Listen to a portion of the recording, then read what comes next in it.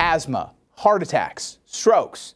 These are a few of the health dangers posed by soot inhalation, a problem the Environmental Protection Agency is taking steps to reduce.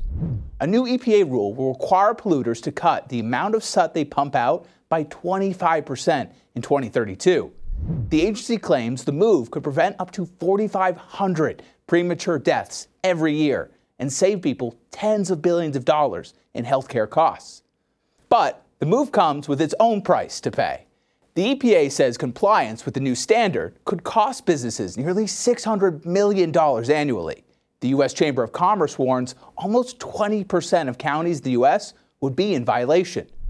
Companies in those areas could choose to pull up stakes and head to nations with weaker standards.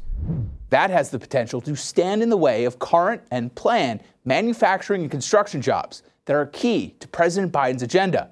The president has repeatedly said he wants to increase domestic infrastructure projects and ramp up productions of technology currently made abroad. This includes EV batteries and computer chips, which will require the construction of new factories that will contribute to higher soot levels. However, the EPA asserts the problem won't be as widespread as the chamber has projected. Based on measurements from their air monitors, the agency says only 52 U.S. counties would be above the 2032 soot limit.